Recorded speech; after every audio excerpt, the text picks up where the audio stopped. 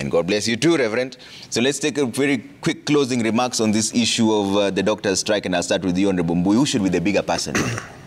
And who should take responsibility? Yeah, thank you. You know, whenever government goes into any agreement, and this has happened not just for the doctors, it's happened with teachers in the past and with other departments, I think the government needs to realize they have an obligation towards the doctors and the citizenry, because they're responsible for the health.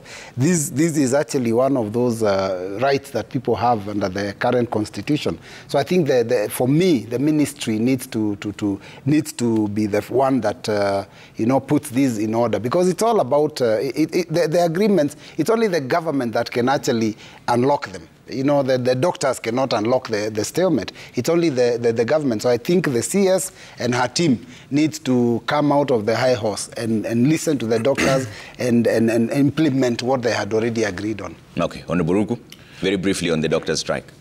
County government have key functions in the health sector. One of the functions is budgeting. The other function is planning. The other function is financial management, human resource, emergency medicine, and medical supplies. These key functions given to county government by our constitution need to be well taken care of by the county government. Okay. I think the national government is doing all what it can to ensure there's provision of resources to the county government, so that county government can be able to plan, can be able to do proper budget, can be able to do proper human resource in all our dispensaries and level 4 hospitals as well as level 5 hospitals, and to ensure medical supplies are properly done. So I think we want to see more county government upping their game as far as health sector is concerned. Okay. Faith?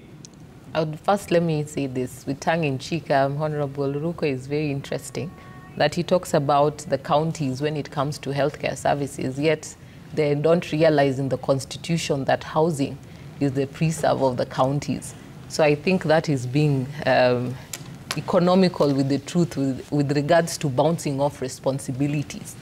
And I would want to say that with regards to the doctors, I think there's a CBA that was signed that the government had committed to, which enabled the doctors the last time that they were on strike to go back to the hospitals. These are the people that offer healthcare services to the people of Kenya. And just looking at that investment that even government has made to ensure that they get to that level, I think government should be a bit more serious, looking also towards the nation and giving back to the people. Healthcare services are mandatory and they need to sit down, get off from their high horses.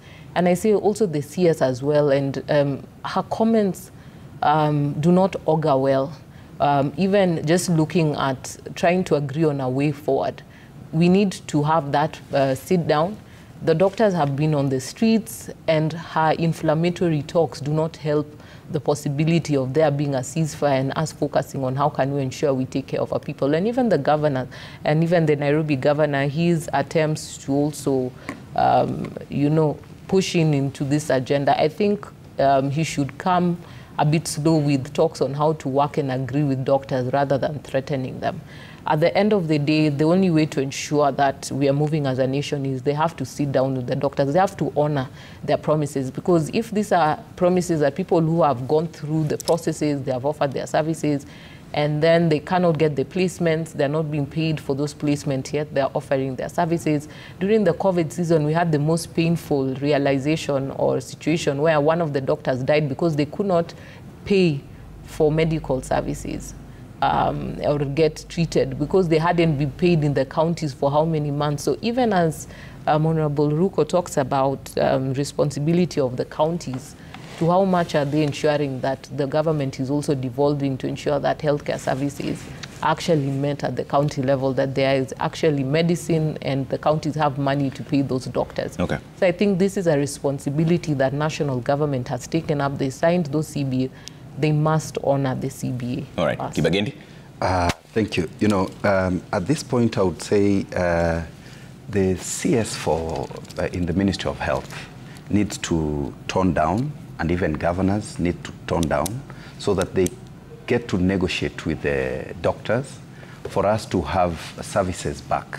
That is one. Number two, you know, doctors are doing whatever they are doing because they're seeing government living in lodges. They are shuttling across the country, donating huge amounts of money, living a lavish life.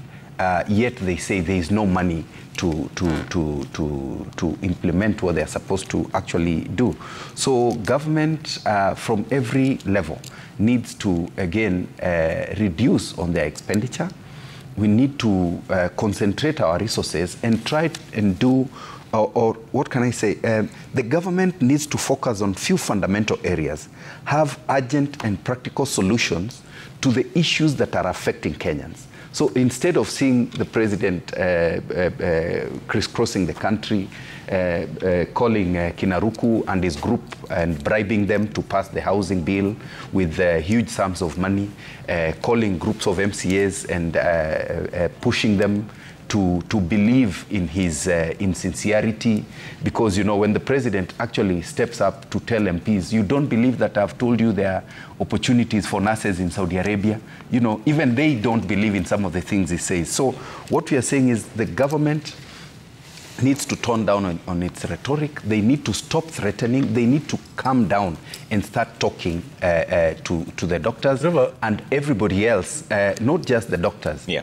The government also needs to reduce on its arrogance, on its lies, and on its insincerity to the people who put them in power. All right. And stop overtaxing Kenyans. All right. It has, and increasing levies at every turn. All right. Thank you so much. We've run out of time here. Also remind Kenyans, yes, especially young Kenyans, about to get out of now drug, it's going okay. to other issues. It's closing remarks. That can't encourage. be closing remark.